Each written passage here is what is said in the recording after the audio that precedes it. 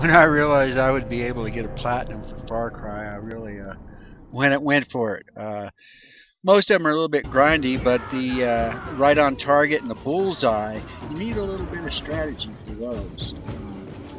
Finding an outpost mission and a fairly safe place high up is the best location to do it, and then send your owl out there and use the L1 to set a waypoint so that you can have an idea about how far away your target is.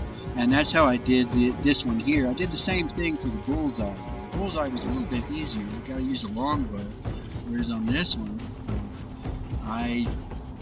you have to just aim up a little bit, and got him in the head. Headshot. Killed him. Got myself a trophy!